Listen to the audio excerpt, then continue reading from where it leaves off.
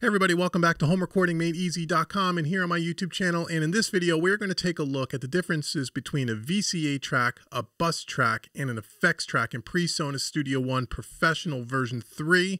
I get this question all the time. What are the differences? Why would you use one over the other? So I'm going to try to quickly show you that today, and then you can make your decision on how you want to use these three types of tracks inside of your projects. But before we get to the tracks here and we talk a little bit about each one and how they are different from each other, if you like what you see in this video, please hit that subscribe button. It helps me out tremendously and I super appreciate it.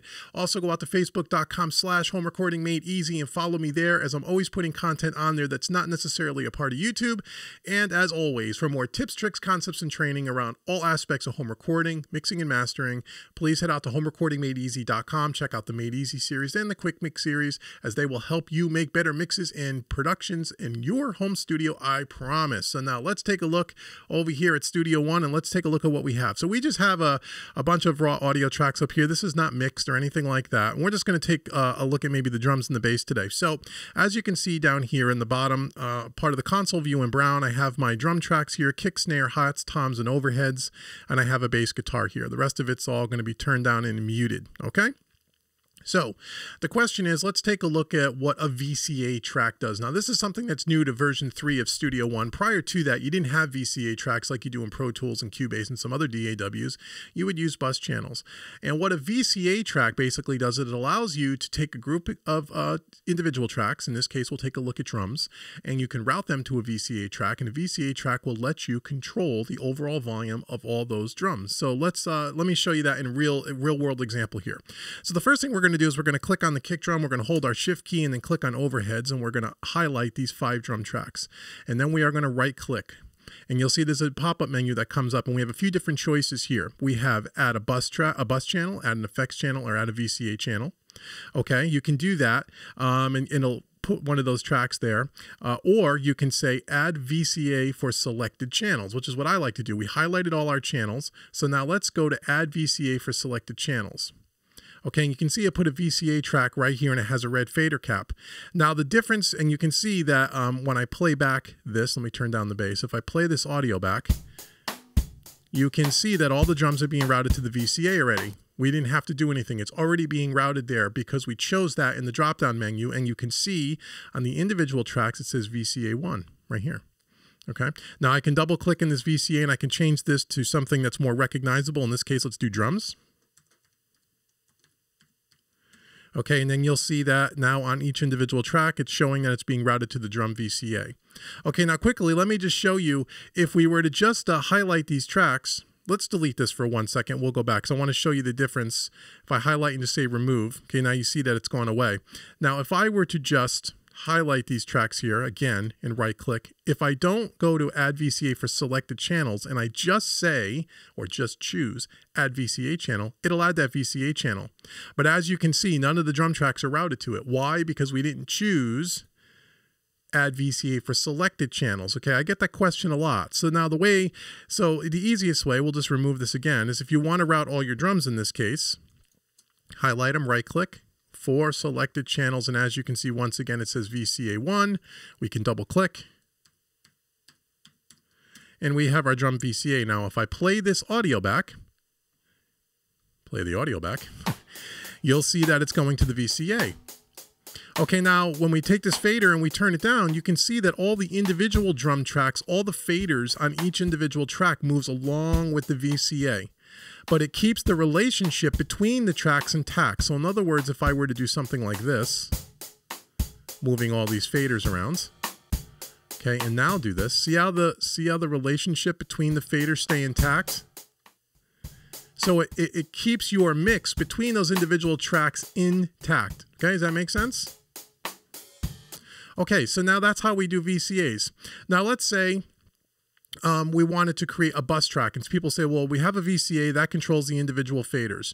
Now, what's the difference between that and a bus track? So let me show you that for a second. So I'm going to leave this here, and I'm just going to go ahead. I'm going to highlight these drums again. I'm going to right click, and I'm going to go add bus channel for selected tracks. Now here's our bus, and we can change the color of that so we can see it, and we'll call this drum bus. Oop. Okay, now if I were to turn down, let's see, if I were to play this back again, play this back, Okay, I muted the VCA, okay, because they're routed to the... Okay, let's delete the VCA first for a minute so you can see the difference. Now this is just going to the bus now. So now when I turn down the fader on the bus track, you can see it just turns down the overall volume. It doesn't move the faders, okay? So the difference between a VCA track and a bus track or a bus channel is that the fader on the bus just turns the volume up and down. The VCA will move all the individual faders on each individual drum track, and it'll keep the relationship between those faders intact. Okay, that's the difference. The other difference is, if I were to go ahead and add another VCA, let's add VCA again. Okay, add VCA for selected channels, okay, and we'll call this drums. Oh, just got to double click here. Oh, there we go. Okay, once again, it'll turn down all the faders. But as you can see, when I expand the mixer view here, you can see that on a bus channel, you can send. You have a send option, where on the VCA, you don't have a send and you don't have an insert. So on a bus track, you can add effects as an insert, and you can send it off to another type of processing. Let's say for parallel compression, for example. You can't do that with a VCA, as you can see. Okay, so that's the difference between the drums, a drum bus or a bus track, and a VCA track. Now, some people ask me about automation and say, well, can you automate either one of these tracks? And the answer is yes. And the way you do that is, if you come up here to the edit screen, over here underneath our tracks where my cursor is, and you just right click, you can add an automation track. Okay, see this add automation? Okay, now there it is. Track 12 is the automation. Let's just make that wider. Okay, now if I were to drop down on this drop down arrow, we go add and remove. Okay, now this gives us an opportunity to say, well, what do we want to automate? Okay, we're added an automation track. So you can see over here in the console view that I have drums, a VCA, and I have a drum bus. So I can automate either one. So if I just click on drums, which is the VCA, and click on volume and hit add, now we can automate the VCA. If I wanted to just do the drum bus, I can do the volume, the pan, or mute on the bus, which you can only do volume on the VCA. Okay, so that's a little bit of another difference between the two. So if I wanted to just, let's say, do the volume on the bus, I can add that. And now I have a volume, I have an automation lane for both, for the volumes, for the drum bus and for the VCA.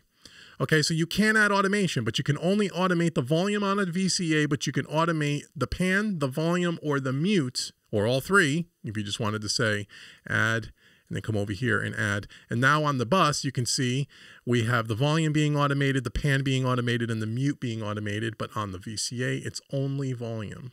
Okay, I hope that makes sense.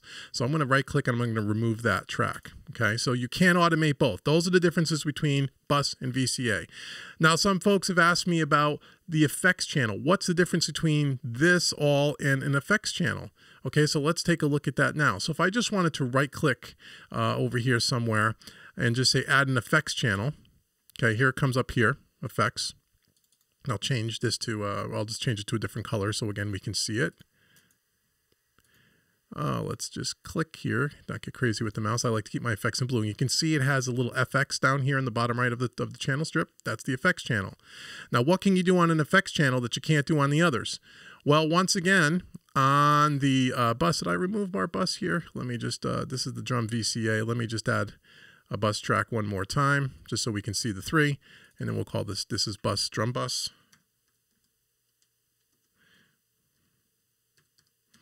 Okay, so now we have a drum VCA, an effects, and a drum bus. And I'll change the drum bus to, let's say, a different color. Okay?